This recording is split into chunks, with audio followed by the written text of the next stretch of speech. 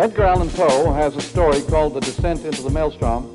In The Descent into the Maelstrom, Poe imagines the situation in which a sailor who has gone out on a fishing expedition is caught by not watching the turn of the tide in a huge maelstrom or whirlpool, and he sees that his boat will be sucked down into this thing. He begins to study the action of the storm.